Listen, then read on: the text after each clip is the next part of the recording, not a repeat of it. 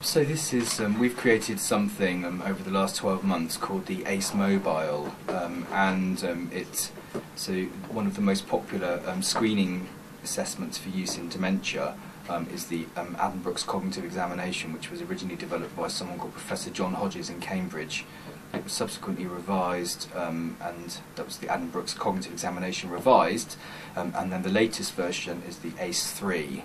And essentially we have computerised the ACE3, which is in its current state was a traditional paper and pencil type assessment, and we've created a computerised version for iPad and for Android platforms that we think significantly improves upon some of the limitations of the paper and pencil version. From Craig and I shared a research interest in how you assess thinking problems, and particularly the kind of thinking problems that you get in dementia. And I think that neuropsychology, the background that we both traditionally come from, that process can be quite lengthy and be very detailed. And I've always been really interested in very, very good, clinically useful screening assessments. And so it came, we approached Professor Hodges and said, look, we really want to try and develop your measure. And we met with him in a restaurant in London. We got on well. He really liked the idea, and I think we all thought that we could work well together, and since then it's been the three of us that have done the nuts and bolts. Craig's done a lot of the design of the way the app looks and the way it kind of performs, and then in the background we've had terrific support from the research and development department here with Simon Rawle and Helen Neelands at Derriford, from Professor Zychek at the university. So our team is housed within his clinical neurology research group, and we've also had kind of financial support from Penn Clark, the NIHR research network for the Southwest.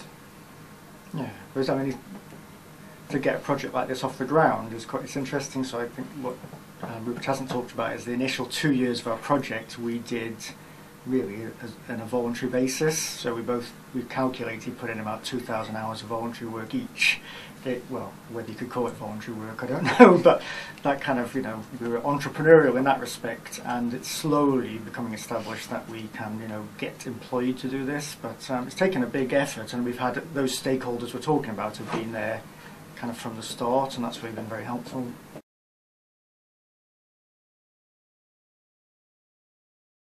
Yeah, so thinking about what this measure offers, I guess, over and above the ACE3 paper version. So if in a clinic you've got the ACE3 and the ACEmobile, the decision to select the ACEmobile I think will be based on some of the benefits that we've built in. So we've included now embedded instructions so that there's no necessity to carry a manual or learn how to use the measure in any great depth, and also that means hopefully that there'll be an increased reliability and the measure will be delivered as it was designed. We've built in auto scoring so that there's no kind of hazard or error of scoring errors being made either under pressures in clinic or just because some of the scoring elements within the ACE3 are quite complex, and again you don't need to refer to a manual. And also we've built in, which we think as clinicians is very useful, is having the ability to produce a number of different types of reports. So an on-screen report that's immediately very useful, a report that comes back to your computer to be printed and added to notes, and also an ability to kind of audit your own clinical practice, which is usually very important for clinicians, and hopefully will be time-saving, will add to their kind of efficiency and overall make it an appealing product. It allows people who feel less confident in assessing dementia to be able to use it, and to feel confident in their ability to be able to get good, valid and reliable data, and I think that means that it opens up the opportunity for lots of other healthcare staff other than dementia experts to be able to kind of use this product. In terms of patient benefit, we see one of the kind of barriers for assessment and early assessment is the demand for assessment. So dementia dementia as a kind of disease with an aging population is just a huge ballooning issue within society, and currently the existing model is straining to meet demand. The Alzheimer's Society are putting out calls saying that a big proportion of people are just not getting diagnosed, and we're kind of our kind of view of what's happening is that the ability to assess for dementia is very much held within a framework where a lot of training and highly specialist skills are required.